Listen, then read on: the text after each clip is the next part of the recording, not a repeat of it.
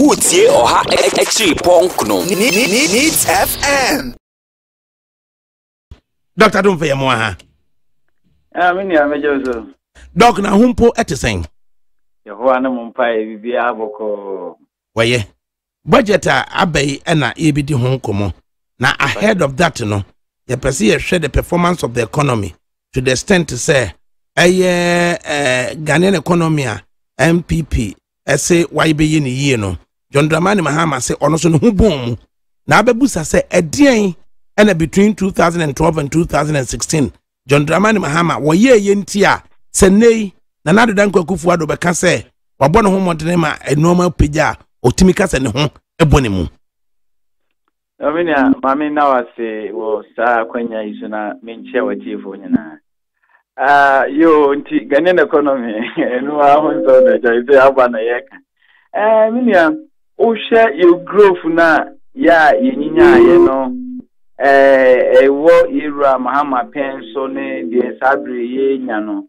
Any sectors the doctors wo kind of kopra ya na dinzo be hunse bia modern and the modern ira Mahama boy ni ana say modern na kufado ezo oyi in fact wo person hu na these are what sectors of the development sectors bi o ha wo the policy ya adwuma ene ya utimi ehu se de ehun sunsun aso ede ebesi other sectors wo ha se wo ye bibia trobo kra mfienum mfiensia nsan na ede ababe daddy ye wo Ghana na 2007 ye represent kofo ehun oil in commercial quantity that the economy was growing around 7%. Now ye rakofo be kon the following year now economy to me ebono more than part me grow 9.1%. Minia 2011 Ghanaian economy became the fastest growing economy in the sense that it may grow at a rate of 14.9%, and that is the highest ever in our economic history.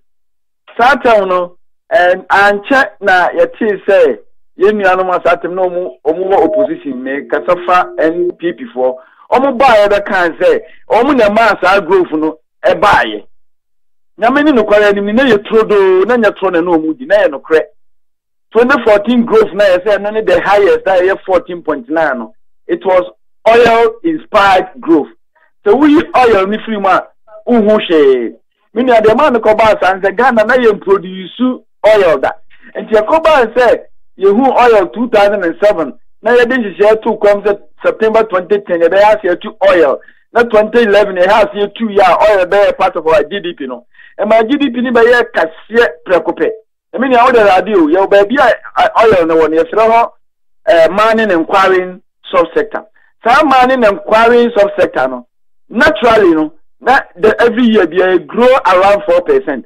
2011 kwan it grow at the rate of 207%.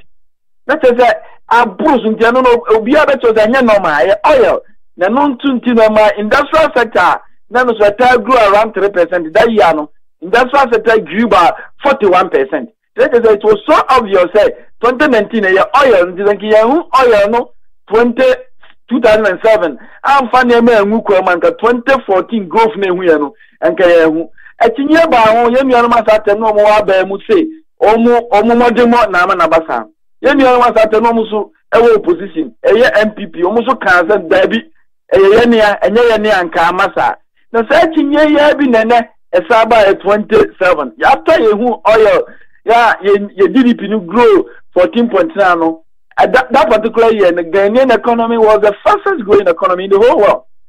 14.9, and that 14.9 rate, you know, is the highest in our economic history. It's not about Kenya oil, the following year, in Quebec, said economy they grow about 14 and not 15.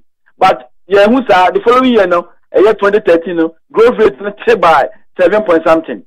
If you want, at year by former 2016, a bar 3.7 kakakana 3.7 na eno be the lowest in 22 years. I mean 2017 prakupe yehu ya na a man ho mene so 8.5 e ho na etinye ne sha ase no nti wonum na owa na MPP for so say economy free 2011 ba decline growth rate na decline ya no ye buy within 1 year we say ye nya at 8.5 Minia no kwasem pa no kwasem and say the 9pp bebo 9pp mo 2017 growth rate na nke benya na nya MPP sentini said answer na yebeko 2017 na ya sa discover new oil field oil production ye trim abai ehu trim sa na meka no nti about training krabatamu oil production infie kakana na etwa mu from 2015 no ba no eno na ebeda di 2017 ema economy growth no eye kese saa no ti kese na ehu no from 3.7 all the way to 8.5 no do na ye oil na sa oil no minia ye mfa 1 year and ehu eye develop oil field enti nkoba 2017 na ye nuanom an MPP for ba na omudi bi kan omo yes I mean anya sa na tie na no kwasem so Americans are na mebo abaya otiso abaso say ka yi ana nkasanka no tankanya oil no economy grow by 8.5 but non oil sector no achieve growth rate of 4.8 and 4.8 meaning na chere bibi part from 2011 ba no we economy growth rate na decline is 2017 na say enka wunya 3.7 no kwanke because the why they go from 2011 coming no the dia the go from na prekupe afa the growth rate no ya na echo from na fa house here ejina na sa house here sa economy ma na nka wo kaka na meka say do mu ya denti o MPP the omu ya pa na it will be seen in the non-oil part of the economy that grew 4.8 and one no sa na meka afa 2017 growth no na me ya if 2017 number 20 but ya say growth no fi fa the buy ya say clear bibi kakra na MPP ya sha sia to kwam omu policies and programs omu sha sia 2017 no he used the required and needed dividend in the year 2018 oil sector no it grew by 3.6%. As the 2018 growth na nya oil 2018 the who you say the entire economy grew by 6.3% without the oil. With oil, it grew by 6.5. And the yemi sepa the person can want some year say a day by day na 2018 a growth no buy a year manufacturing sector. Agricultural sector. 2018 growth is inspired by the agricultural sector and then manufacturing sector. Okay, doc. Ya pese ya tu ya boase na ya segregate sa obi hu bom mu ana obi hu mom no from the main discussion pese ye enti yan clear no man ketwa miensa bi na fe ne yemra main issue no so. When the Economist magazine in 2016 it can say whoever wins the 2016 election 2017 is going to be a buoyant year and normal beko year no na just said the Economist magazine was right. They were right because after na omunim say the following year they be to oil baby na omunti no muni it was obvious. Okay, now we say why and my the highest growth rate abra ye sha say ye compute statistics. Okay, your growth year shall say 1948 and the highest ever year 2011. Okay, now 2011 and why else the lowest rate for the 22 years in recent times? I know Nancy 2016. It's not just party our my the highest growth rates ever no. So our party also the lowest rate in recent times. Exactly. You're very right. Okay. But the worst performance of the economy, the worst ever performance in 1975, 4.7 negative 4.7. Okay, but that's at least the worst ever. About this time ever, the woman say the lowest rate in recent times over 22-year period. No, the highest ever. No. Now, we non-oil economy to China, the oil economy, non-oil growth to China, and now the oil inclusive rate no so account. At the end, and in 2018, the then government MPP were yeah higher growth in the non-oil GDP? Mamina was that's a very nice question. And then more you can say a dozen if you all know policy issues. If you say agricultural sector no omukofa the omufene planting for food and jobs no me can say aye adwuma yie pa na me nua sa de wenzo wo kan ye ni economics ni ya na running regression no ye running regression na ye obibi efe no attribution causality ya ubetimi ukasa wo ye ni ye na wonya data na wayijima ubehu za ade ba akoso a eboa pa in spite of the fact that government policy ayina e wa agricultural sector no aboa pa no ensuo so a nyankopon de ma ye so aboa pa enti nyame so humbo mu pa growth. In fact, in spite of all the beautiful policies, you know, your economy, no, it is rain dependent. It's in consumer and can never be stay and can you win sa. Enti ensure no so count pa na American as my 2017. 2017 so no oil na a year so huge in my economy no year pepe no. Oil price global oil price no was also very significant because at the end of 2016 there were about a barrel of oil was being sold at the global market at $55. Meaning 2017 for most part of 2017 oil price in the cost could do $72 per barrel. And it's a unit price and also cost rush. Excessive ubenya bebrebe every side or it also my main kind of said the global market price now aside the fact that an NDC buy that no boa increase oil side you know global market price and so also effect side because the only you know tenka oil prices no eba from so the network from 2016 2015 and ka impact ne huge growth ne hu you know and can I de yehu ebia ne AC ntina make say planting for food and jobs a very nice policy me saka san no masaba manufacturing sector from 1957 to date you know it can grow be a 1% be a negative 4% neko 2% and ya crack na no na kwa me nkruma hu no da 1957 ho baby no hia CSS me me sha na me industrialize Ghana nanka ko kwa de kwa akochekwa gold de kwa akochekwa ne yen refine ne ha mfanya ade na no na nke ne be ma Ghana enya the true independence no na minua ankobasa enwafunu hu nintam teze sabe metaka se me ajameka na makaze mpanyimfo ma no si sumena so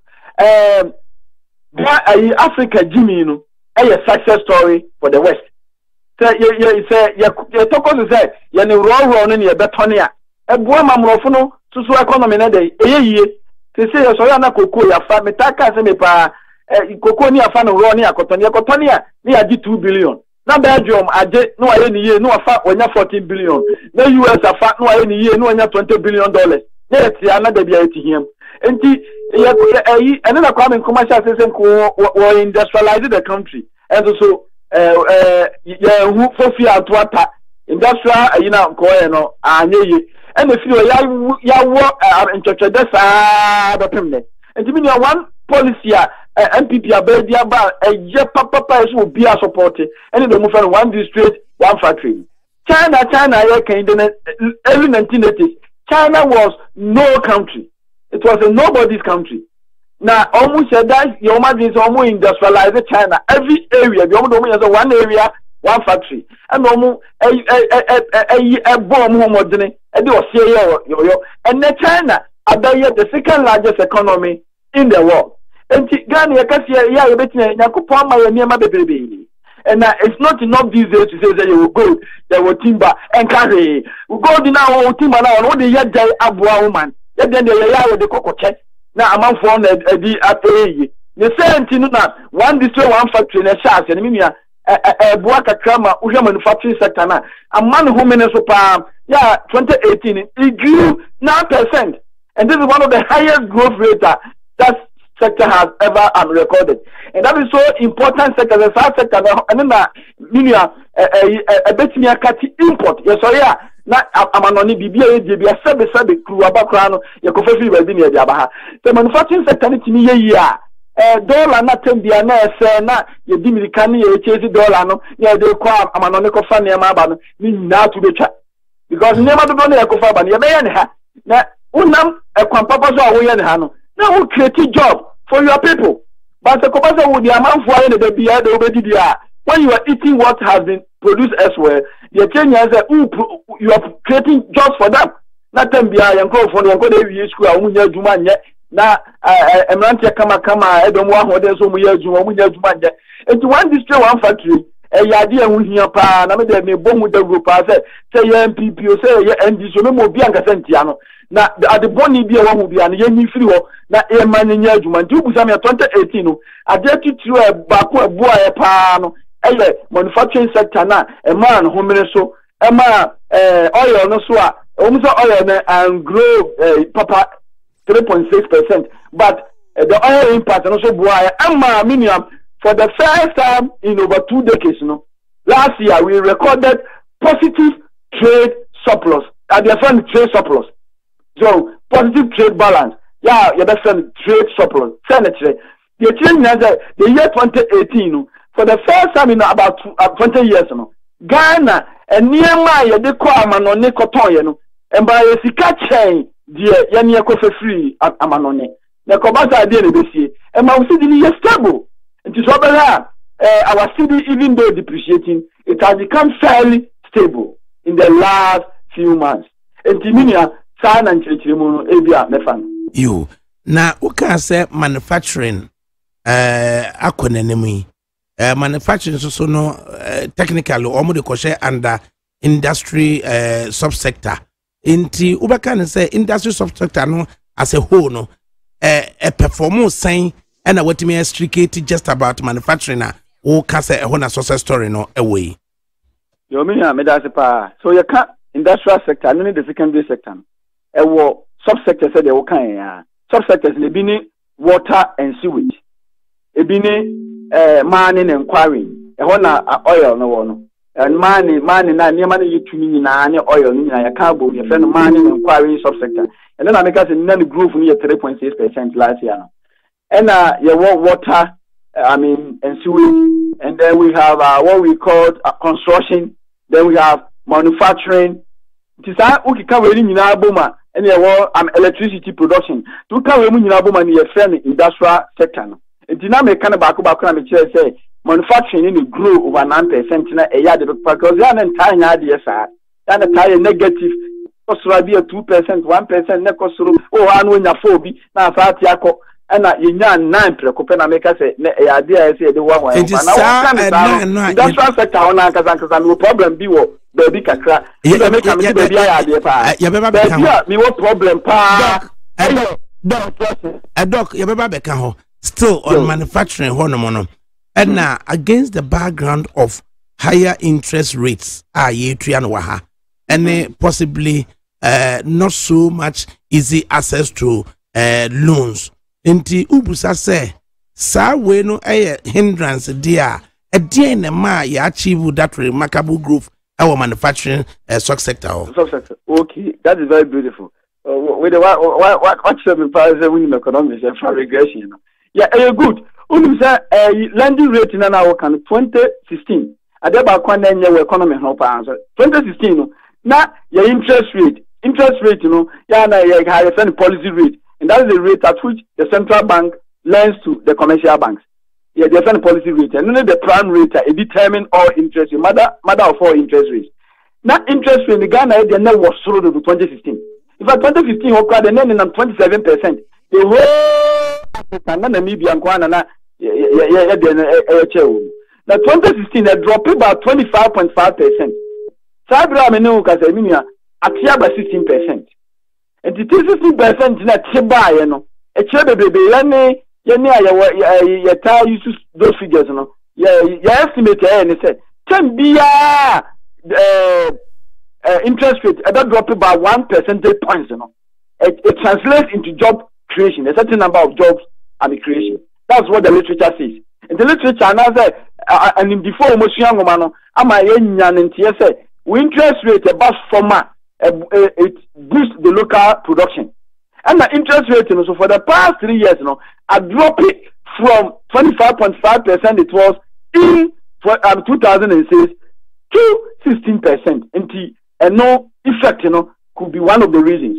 Now, I'm saying, I can't say policy rate now, and I'm quite said and lending rate in the 2016 average bank lending rate was 34%. The 2016 one on the so-called bank of Bob 100 million.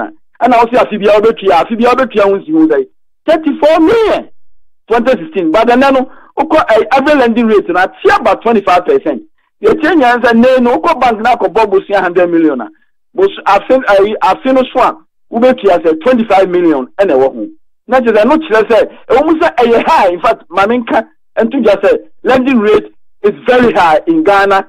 I mean, upper countries where we are here, the lending rate was for Ghana come. The no so can be and the idea Emma industrial sector, manufacturing sector, and Timmy and Quanin said the Timmy Aquanin because manufacturers, another private people, they use loans. It is all Coco Bobusian as a Bosiano, baby and Timmy Muano, the Jumano, and Timmy from Puntu Biama, and there is any Diana. US is average lending rate in US and then 5.5%. It is a Obi US and our Coco Bob 100 million. I first was there the commercial banks, but the $5.5 million they come banks. But who are Ghana now so 100 million? I first I would say 25 million. It is a yani and fear na peno maybe a banks and scanning as a home. And see that break 34 to 25 and make average lending rate. It is still very high. And it is an call it on the bank said, "Oh my policy rate let me at 16% from 25.5." No, my identity banks and also just no take average lending rate also be baby. The only na can say Nanaya idea said the cancer as a president here. Okay, but when you use the banks and also and your policy rate in one or lending rate. Banks they are there to make profit. Okay. And there's almost the new rano. Okay.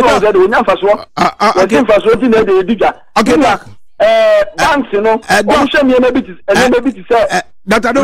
Ratio. Hello. Dr. Wadaruma. Bank in India. Yenya woman no konkope wo chief economist for Emma Thomas. Na yamra me bomodi answer me busa 4 more questions. Na fe na ye gente 4 more questions. First one, so what will be the impact on our economy if Sankitmi Hana say a manufacturing, agric, any we can say lower interest rates, any one district, one factory, one district, one factory. That no man 9 way, seeing favorably. What will be the impact on our economy? Meaning, another sensible question. You should more other places or my African countries in Yano. And you should not the deficits and near Mammy and manufacturing sector and agricultural sector and engineering tumpon. Especially manufacturing. Near Mammy and Sano and our back on lending rate, cost of credit is so high in Africa. Another idea about the cost of energy. Electricity board dealing a kum and a Jumai for cost of energy. And I did about taxes. Yana taxes my phone upon this animal when you are couple money a cost of doing business. The cost of doing business is higher. I'm not for business that's woman here. Oh, Jai. So what ya and only of the question, the other say, Kofi Biajuma, I'm a Biajuma, AC Biajuma. They can't do it alone. To move employer a month for. And then the Bema unemployment rate and then none in number, a Beba form. Meaning, you should want that every year, I'm a taka over 300,000 new Ghanaians and they register almost per Jumai. The Zanko free about what this will employ only 5,000 of them.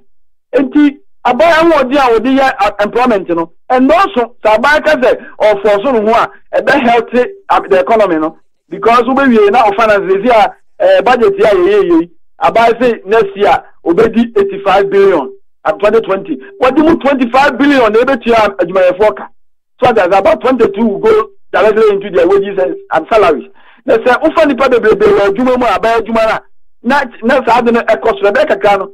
o tax revenue na wo de kwa ko tua adwumayefo kan tu nye sika fanyi kwa amenya hwe nti ya na encourage say esa aba na me adwuma is the private sector that must be encouraged to create jobs and na sana amamu bia o ma bi opeso onyankoso bia no sa na oye o makwa me businesses na da eyeye no ma create jobs na obi anya adwuma na me nia unam sa akwa no so no etimi yesa na say amanfo produce more locally ya ko China enko krama yenko India enko farmer yenko Europe enko farmer and then yema we free at Europe bay you say more that this the said that ya na fataye say ebedie enu nti na de yare na cancer money ade agu yeman na me ni ade ba ko say wo kokra akofa sa na me de cancer ne me brain wo kokra ba no ko sa the dollars na eko because city no ye di ni Ghana nko am nti say yantimi anyi de one produce more na say ba say ye koko fa free obi ma so na ba ye be ese ye fa dollar na employee na mi nam na me pe dollar akofa kokra ne ma wo so na ma wo pe dollar no na ma dollar no boy de aye de ne ye fidi no so de aye bete minia so fidi ni aye bete ade ba ko ha adwen pa ne se oye ya ese ye huni esa ye tu ye nyu so bi do aburo kire ye fa atachene ne ye de akọ ne de afa shape ni akotoni na obi ma so de a wa fan no ni akofa de aba enti time bia sidi na ho odin beto chima bia no it affects prices of fuel na ma petrol bo ayedene transportation na obia AC akene enti kisi local production na e be bo pa de ba so local production be se ni pa do na ya adwuma obia betia taxes obia betia taxes adwuma wura so betia de excise tax no for producing in the economy.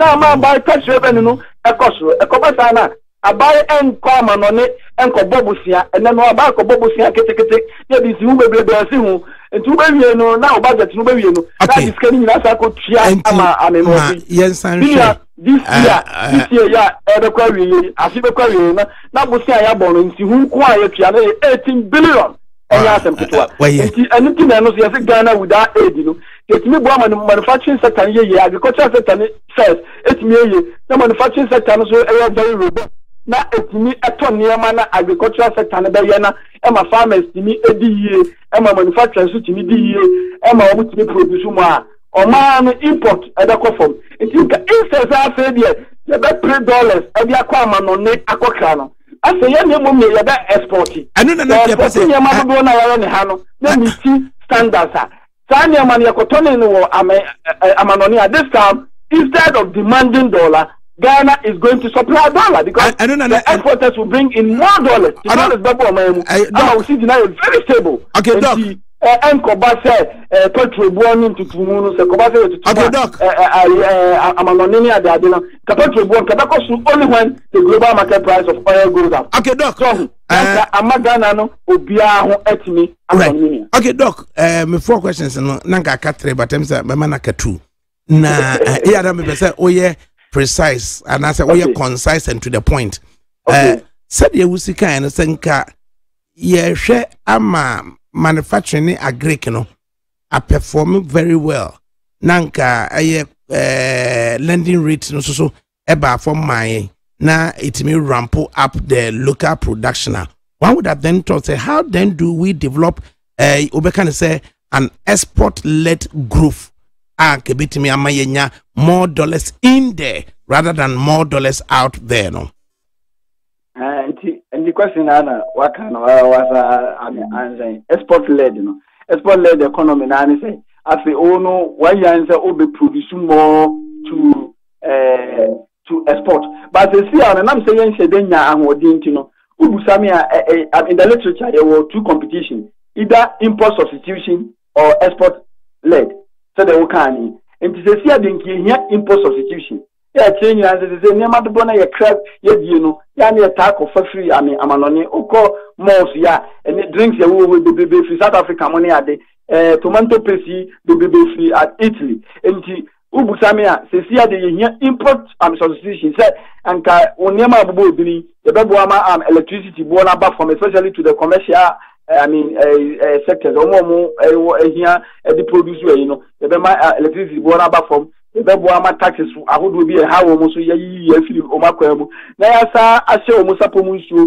wa do aye ma lending rate na ba for mama o mo so timi enye sika e bia dane ne me so sa ni ma we nyina si a eni ma do na nka dachi bi no na tito na nke koka no ye bejai na ye nia ye didie ye ne me mu se ya si a enu na chi ansa na etimi ye ni ye na ye ni ye ni na miti international market standard na no so etimi ye ma achire ye bia ko amanone akwaje dollars ni be abaye me. Right. Then also we ask say ene yakoshe shemra say ye ma ye fiscal deficit no intwemu 5%.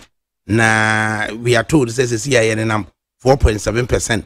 And President of the Republic say despite entering into the election year no unbudgeted expenditure be any honomwa yebema no akọ. What will be the impact in the coming year? I mean, yeah, and also one on Chichimu Kakra over in an say fiscal deficit, no, and a maintaining the Panamania. I did to 20 Ghana, a core extended credit facility 2015. No, fiscal deficit was at over 10%. Yeah, 2016 crown, and then I mean, 9.3. It's not hard to make in all the old series, 2006 constant price. It's not a hard dream, but until the one who said, would the cable have a question quickly? Say, President Mahaman, who banned a ball and then positive things and the evening. And no idea about the word bomb said, or no, a coffer offend I may follow by, and no mobile doom, mobile, I can't say, I mean, in the deficit, we're furniture overall, you are, I'm a resident. And the Omumba, China, police, who said, Ghana, Usika, do a winyano, Ubedia, Shosikaso. Nti eno na am better so tiatia ya epuya no mfiri ha ana omutiatia ye ntino ya ade papa over the last 3 years. The question am for bi tabusan say tenka am afue tenka Abraham Hama nkofo ma enka ne sa against ya nke be huna na nti okaka no so meka ne huna bom no eno no so but me kan sana meka say about we so ba no de ose so mo so nko oma obey oma ebi anke anu de yadri na de ba kwan me sepa this finance minister when say when your finance minister o edwa so ekopre entumo ne nke so da bia the reality of the day show nanka fi nanka see best spend 80 billion so that here now our hope was that we will rake in 58 billion Ghana cedis. Now finance minister say who said your expenditure and yentimi your revenue 58 you 54. So who you 54 billion Ghana cedis. Now how would you can was me? Time your expenditure and let us reverse it downwards. There was expenditure has been reversed downwards to 70. So that we will be within the set target of 5% of deficit. This is my question. Yeah, I'm Fiscal Responsibility Act. Yeah, the chance say we no na do abayo so obi fufu obabo sika na obedi no e ma no muro revenue so as a proportion to your GDP by 5%.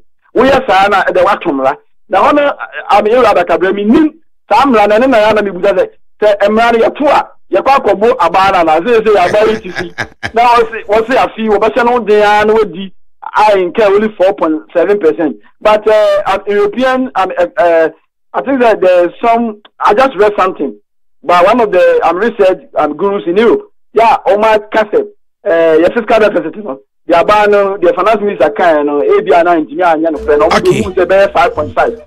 All right, 5.5, and then Kabana from Rana or here, no.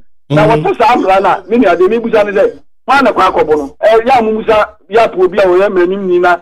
Na on okay. Abana Sanoki said, and Melamuno, Nicola say incur 5%, more than 5% of deficit of your GDP.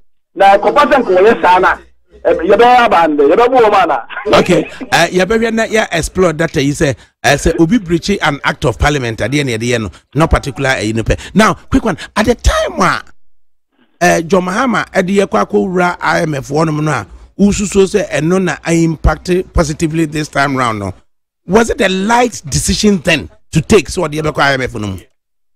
Masa satem wan fi ankwa kan nya kwani de wo yaade papa because satem no economy no ono e kan say Ghana fu yare na minya ma na kadompe because of fiscal deficit no 4.1% of your GDP and of IMF so this studio idea do say will be a fiscal deficit be do 20% be our economy no I say there is I say crowd here dey o man bi a do sat na tebia na Greece na ekobe mfie duni o mu do sat tebia no ma struggle ani ni nyina o mu da guso aye dey o mu struggle nti as an economy no you don't get there na enema so na ekono na hope bia nim bio ti na hope one say you benya obi ama wa ba tiatia say you say man you say ampa mo ba ni ade na ye o mu restrict aba say we wage bill resondo ti so nti hona ama o ma na nke be fo mu aba adwuma mu nyina aba na ntimi amfa even though election year when ntimi am nurse training college allowances o twetwa mu teachers so say de no mu ye na bia nkoma ama anka bia nka aba na menka gino kadin say do be say but ekoba so mu ba no mu tete ha o mu kuta ba o mu bobo mani no ebu ama aba ntimi hye no so ma yen kan say 12.1% deficit of GDP no kwa no within a year no 2016 na ma hiase at eyi e ma ye record 9.3 I mean 2006 I'm constant prices and the the mechanic say omu ba ene de ya papa nkoma ma minim ba bi anka nka na right tafe no we mi smogre ba ko na be wuram tafe na final question na ne say enura budget ye Kenneth Untunkununkun Furiata otherwise KK Furiata finance minister or say abainu over the 36-month period at the 12.2 billion cedis and a ego Ghana for ebotum. So 2 questions therein. Say a crime ben so and what this can be wura ebotum. Na says no. Otherwise, nka any fan na a war. I bit me a measure. Say ampa. What it says can she ebotum.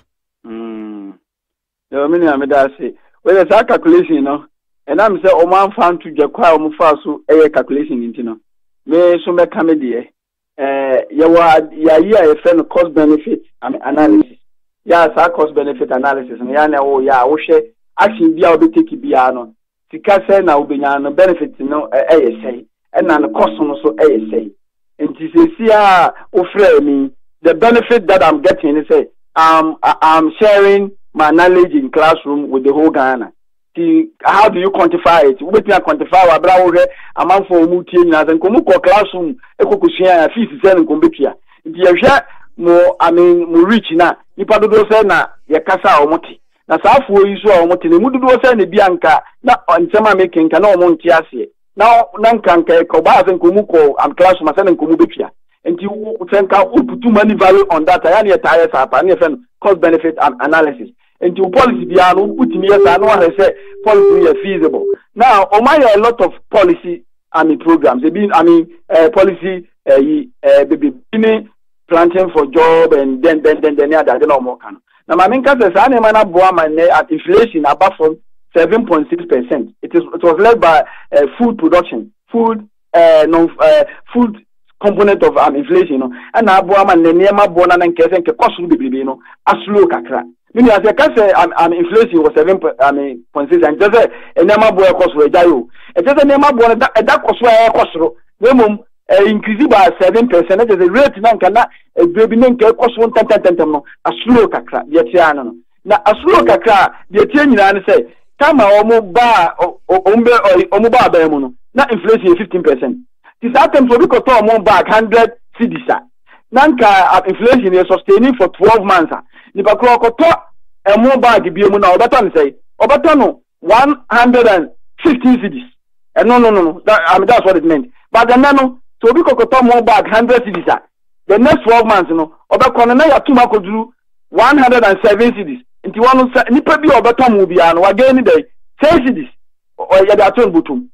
Nti sa ehjemu no mo ya sa kwan ya na de omufaso. What was the inflation then, and what is it now? And the bear is saying, and inflation about from. It's under the aside, and so we'll quantify the gains of that particular policy now. Now, I say, cannot inflation is 15%, then could be at all a more bag in 115 compared to now, could be on 107 now.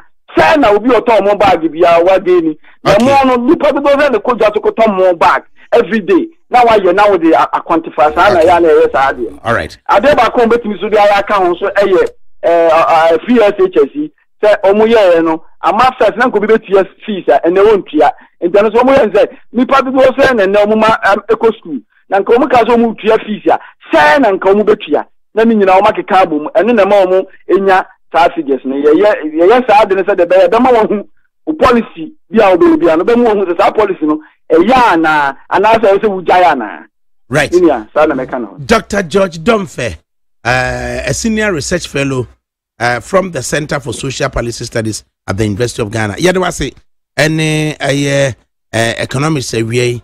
Is it economics 101 and 102 and 201? It's 101. Yeah, that was right. Dr. George Domfe, and out in Kano. Utie Oha Echi Ponkno Needs FM.